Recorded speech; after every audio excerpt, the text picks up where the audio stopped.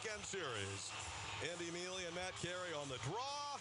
And they drop the puck, and the horn sounds, and now they're going at Greg Carey, and the punches fly, and it's a scrum and a brawl with Chris Brown charging at Greg Carey after the game ended. And there's Gilmore grabbing Haig, and more punches with Mark Auld and Graves. Greg Carey is throwing on Chris Brown and takes him down to the ice. More punches on the other side, and Graves is being grabbed by Mark Auld, and Robert Haig is dealing with a couple of guys. Andy Mealy comes in and says 2-on-1, that's not right, and more punches involved in there, and here we go, and it's an all-out war. Anthony Stolars is about to get involved and start to peel guys off, and that'll draw Halverson's attention. 2-on-2 over there. Mark Auld is on the bottom of the pile. On top of him is Tanner Glass.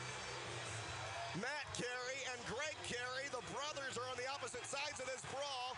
Mealy and Graves, Haig and Gilmore, 2-on-2, and they pretty much merry-go-round. A veritable yard sale of equipment still on the ice, and we're not quite finished yet. They're calming down.